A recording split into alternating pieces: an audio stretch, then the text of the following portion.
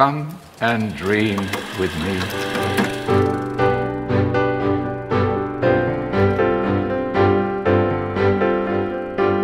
Hello and welcome to this What Do You Want to Watch Spoilercast for 1995's Mortal Kombat! I'm Ashley Obley, joining me today, Dylan Blight. Get over here.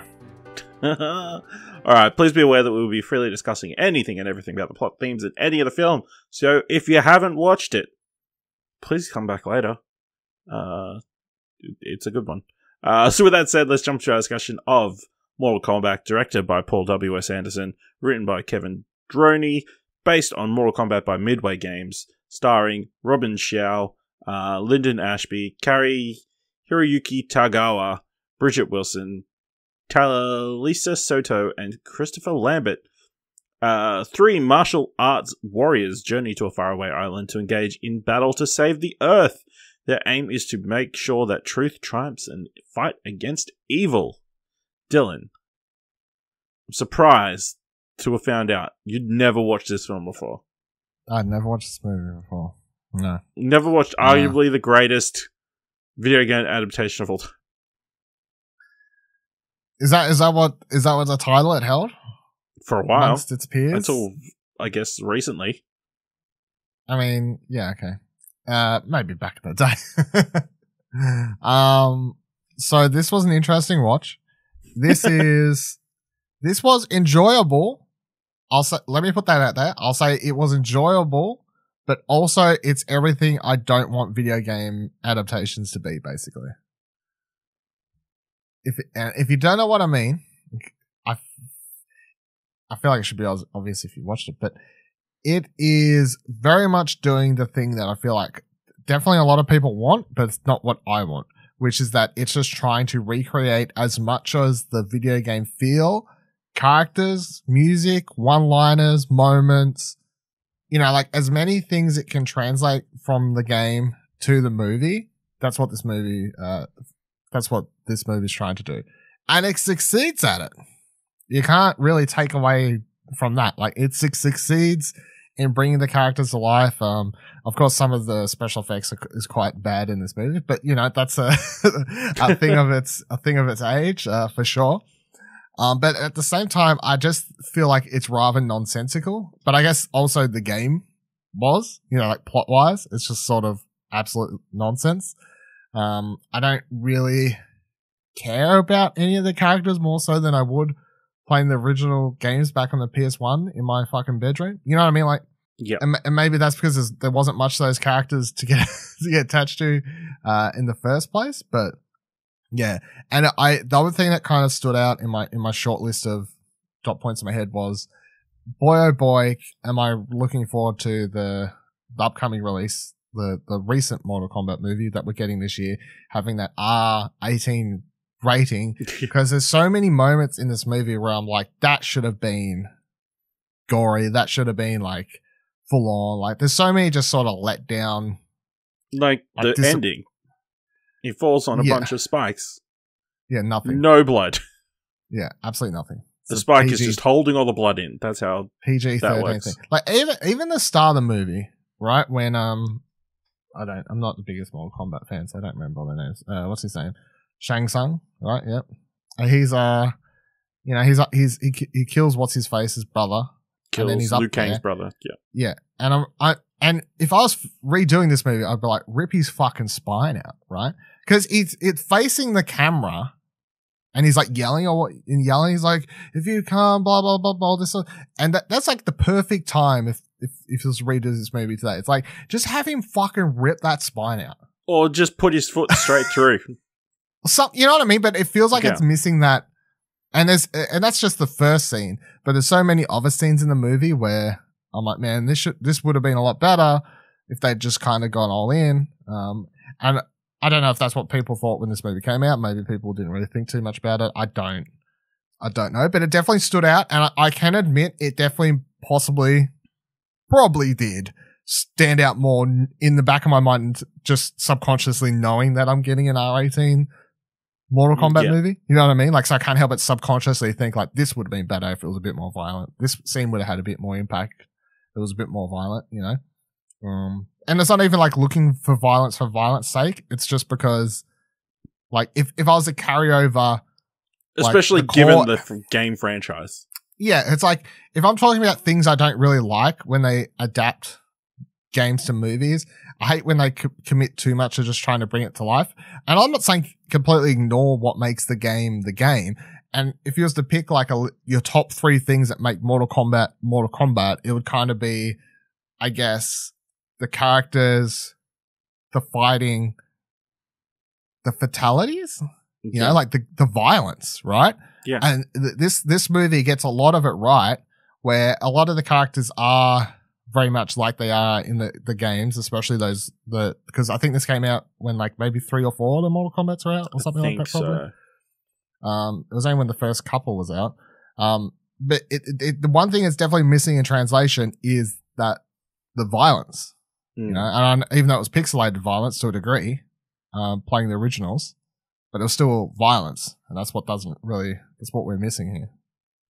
Yeah, absolutely. Yeah, I enjoyed it. I remember vividly enjoying it at the time. I think so. This is my story about Mortal Kombat. I remember going to see it in cinemas, because it came out in 1995. Probably not that. Well, I guess it is pretty tame, so I'm sure it was fine. So I was like 3. So I would have been like 7. 7 going on 8 potentially. So I watched it. Who took you to this? My grandparents. Okay. You know, and but then I came back. So I watched it when I was visiting them in Melbourne. I came back to Brisbane to tell my friends about it. And they're like, "No, it's not out. You're lying. You watched Street Fighter." Really? They were convinced that I didn't watch the movie because maybe there was like a staggered release or something, or maybe it didn't come to Brisbane for whatever reason back in those days. There was only so many prints. But yeah, that's the thing that I connect to this film. You didn't actually just watch Street Fighter? No, I'm very sure I didn't watch Street Fighter. I don't think I've ever watched Street Fighter. I think Street Fighter was a couple years earlier, so... Yeah. I'm pretty sure Kylie Minogue wasn't in the film that I watched, so... but yeah, it's a good time. It's quite a interesting film. I think the special effects are interesting for the time. I feel like they did stuff that was probably cool, interesting at the time, but obviously hasn't aged particularly well. Like the Sub-Zero stuff, I don't think looks fantastic. Scorpion or Sub-Zero are just or Reptile. Bad. Yeah, Reptile running around. Yeah, but the fights themselves are pretty solid. Like, especially the Liu Kang Reptile fight when he's an actual person, not some creepy CGI monster. I do think Gore looks pretty good, considering. He looks alright, considering, yeah. Considering the time and that kind of thing. Gore definitely looks a lot better than anything else in the movie. But yeah, I guess, I would agree that the fighting, just the general choreography, the hand-to-hand combat stuff is definitely a strong point of this movie. Like, you can tell that that's something they actually put time and effort into getting right and doing it well. And I feel like they do. Like, a lot of the fights actually look quite good. You can tell they've choreographed these fight scenes and they're put together quite well. And the actors, even the ones who weren't like martial artists or whatever, and just general actors who did how much training to do this sort of stuff, they do the work and they put in a pretty good effort. And it's not too it's not too overly edited, only when it kind of needs to be to cover special effects or stuff like that, I guess. So yeah, it does look pretty good in the fight stuff. You get the odd characters of the Mortal Kombat world. I found it interesting. Liu Kang is super angry and depressed toward the start of the film. They're very much the outsider of his tribe and the loner. Then he ends up being like super jokey the entire rest of the film. The interesting switch. I really like Johnny Cage. I think he's great. And I think Christopher Lambert makes a really good Raiden. Like, so even though he was the worst character in the movie. He's like, odd. Yeah. He was the person I hated the most in this movie. Was the Raiden? I mean, he doesn't do anything, which is the problem. It's just, I just really did not like that performance. Like he was really hamming it up, like to about 100. I feel like, and I know obviously everyone in this is kind of playing a rather silly character, but he seemed like he was in a different movie at times. Like everyone else is like, we're in a video game movie and they're playing it appropriately. He's like, I'm in a video game movie, you know. Like I'm ahead of my time. I know what this is. He's like, I'm fucking going for it. Yeah, he was going for it. And then the thing that actually annoyed me was, Sue, what's his name? Shang Tsung, saying the lines from the film. Like, fatality. And then flawless victory. And he says it, and it wasn't a flawless victory. No, it wasn't. And Liu Kang also says it, flawless victory. And it wasn't a flawless victory, because he got hit. He doesn't even say it very good, is the other thing that kind of annoyed me. Like, even when he's like, fatality. It's not fatality. You know what I mean? Like, I'm like, if you're going to do the line... They should have had, like, an announcer character. Yeah, they should just added one and had it. Like, if you want to put the lines in, then just, have an announcer character. Fuck it, go in. I would have much preferred that. And then you could have had, like, flawless victory. You know, like, he's just like, flawless victory. I'm like, look, it's not sensual. I don't want sensual flawless victory. I want a fucking amped up flawless victory. I'm talking about amped up. The guy who played Kano. Yeah. Oh boy. He was on a lot of drugs, I feel. Yeah. He was on a lot because he comes out with the most like put on Australian accent or whatever it's supposed to be. Oh, mate. Bloody Kano's here to fuck you up, darling. You know, like all this sort of shit. I'm like, oh my God. Misogynistic piece of, Looking forward to Josh Lawson doing a better job, hopefully. There's nothing to the character. It's like, okay. Yeah. His eye thing looked weird as well. It looked like it was CGI'd on later. And not like good CGI, it was just painted. Like a static image. Oh, yeah. I don't know, it was weird. There's a lot of weird special effects like that actually, where it was, I don't even know how to describe it. It was like it was sat there. I don't know. It's like they was wearing they just put a layer and they just like I don't know. Occasionally. Yeah, like it was like if I tried to do it in an afternoon, I'm just like on my computer, kind of look dodgy like that kind of thing is what it looked like. No, man. And then I guess the other thing that kind of annoyed me is you got Scorpion and Sub-Zero. Just like you could very much, or I think it was maybe the guy who played, it was either Scorpio or Sub-Zero. One of them just like had the most white guy above eye look. You know, if you know what I mean? Like it was just very obvious that it was it's just like some white dude under there. I'm like, come on now. Yeah. Why? Get together. I mean, it's super easy to get. I mean, apparently they were doing like full on wushu rigs and that kind of thing from Hong Kong and that kind of stuff. You could have just gone somebody who knew how to do that to wear the clothes. Yeah, you would have thought, but apparently not. Then even Sonya, right? Mm. Her character is just kind of silly. She literally, when they get to the scene where she follows onto the boat, so she's been tracking Kano for I don't know where from to where. She, I guess, sees Kano enter this boat. She literally runs onto the boat with a bunch of people, just who all could kill her the moment she walks on. And then she just walks in like it's a party boat and goes, "Where is he?" like it's literally a pirate ship. And it's got all these weird, shady characters on it. And she just wanders in and goes, "I've seen him come on here." I'm like, what are you on? Like, I mean, it's a bit ballsy, but anyway. Yeah. It's a silly movie. It's a silly movie, silly plot. Why did he want to fight Sonya Blade the entire time? You think she was weak and it would be easy win? I guess. I don't know. I mean, she doesn't really get any big fights. Like she has to fight Kano, but she has that one fight against Kano, and that's kind of it. I guess that's the other problem. I'm wondering how the movie that'll be out in a week when I'm posting this. I'm wondering how that will handle the characters better, because obviously this is focused on fuck, what's his name? Liu Kang? Liu Kang. Right? Yep. Yeah. He's the main character and it's focused on him, and it's his story of avenging his brother's death, stop the army of darkness kind of coming through to Earth, typical storyline type thing, right? But because of that, most other characters get thrown to the side, and because of that, they have to work out how to do it's a whole thing of how do you adapt a fighting game to a movie and have it sort of make sense. So I'm wondering how better they will do that in the updated version. Like, will every character, or at least the main characters, get at least their one cool moment fight? Will they all get their one moment? Will they all have their own reasons for being or wanting to go to Mortal Kombat that'll actually make sense, more so than I walked onto a pirate I got tricked to walk on a pirate ship.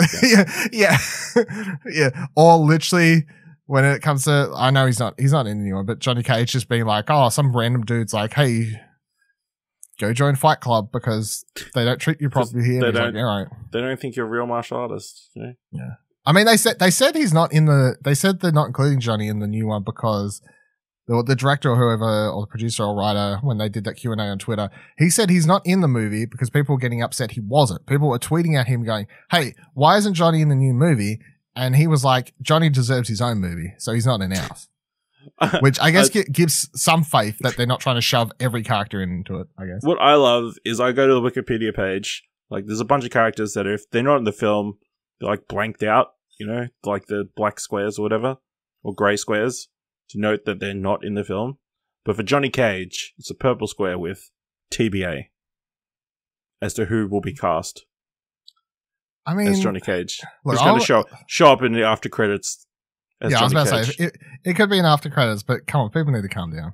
Just chill. But I mean, like tying into this, I guess that's the other thing. Like, yes, his character is very fun, and you could very much see a Johnny Cage movie being like more in line with like a Deadpool, I guess, like an action comedy type of movie. Whereas in this one, the guy playing him does a fine job, but the character just doesn't really have an actual reason for being there, an actual storyline. You know what I mean? Like, it's just, I don't know. Yeah. Like, maybe they should have picked some more C-tier Mortal Kombat characters to just fill the rest of the cast around like 3 actually good ones. But I guess they wanted to include a lot of the heavy hitters because that's how you can market it better. So it's like, how do you, especially in the 90s when, you're the first of several game adaptations, like how do you balance that? Maybe you can't, but these days I feel like you could definitely exclude the bigger names more so in a movie and be like, we're doing it for plot story reasons, so the movie's better, Yeah. So you keen to watch Mortal Kombat Annihilation after seeing the ending to this film? Not particularly, no. I've heard it's shit as well. No. I will say, I'm not a fan of how the movie ends with, guess what? You didn't succeed. And spoilers for Monster Hunter, the Paul W.S. Anderson film that was released earlier this year, that ends the exact same way. What, with just, you thought you saved the world, but you didn't? Yep. Yeah, I mean, he does it in all these movies. He does it in every Resident Evil. Literally every Resident Evil movie. Have you watched those? Oh no, you probably haven't. Not in a while. I haven't seen I watched the first literally one. Resident Evil movie, I swear, ends with basically the same shot where Alice thinks she saved the day, and then like the camera pans out to show that there's like more zombies, or there's like a bad guy somewhere, or someone they thought they killed survived, or like the T-virus or whatever is like sitting there somewhere and ready for it. Like it literally every movie is like, well, that's it. And then music kicks in like, da-da, da-da, da, and like camera zooms out type scenario. Yeah. It's like a thing. You mentioned music. We're going to talk about the Mortal Kombat theme? Or? Yes. Freaking good. It's pretty ballsy just to open the movie, I think, like that. Yeah. Like, it could either be, and it works. I'll say it works. But I feel like if that song wasn't right, or like it really just didn't vibe with you, or didn't vibe with the fans or whatever, opening the movie that way, people could have very easily been like, ugh. Like if it was cringy, it would have been like the movie just starts and you're like, ugh. Like that doesn't work. But the song is actually good. It's kind of cringy, but it's like good cringy. Like it kind of works. I don't know if you listened through the credits, but they had like a version where it lists all the different characters. No, I to the didn't say song and all the way. everything. Yeah. Pretty good. Pretty good song. Mortal Kombat. It's been stuck in my head since I watched it the other day. So. Yeah, you've been constantly singing it between things we're doing. So it's been stuck in my head, so I guess it works. It's a good song. Banger. Yeah. All right. Well, I guess that brings us to the end of this Mortal Kombat Spoilercast. Let us know what you've thought of the original film. And then, in 1 week's time, let us know what you thought of the current 2021 version of Mortal Kombat over on Twitter by going to explosionnetwork.com/Twitter. You can find all of our Twitter handles over there, or you can jump into our Discord at explosionnetwork.com/Discord, where you can freely discuss the film. Help us out by leaving us a review on Apple Podcast. Help us by leaving us a review on Apple Podcasts or on Podchaser. And if you like this episode, you thought it was worth $1, head on over to our Ko-fi page at explosionnetwork.com/support and buy us a coffee. Thank you very much for listening. And until next time, keep watching stuff, I guess.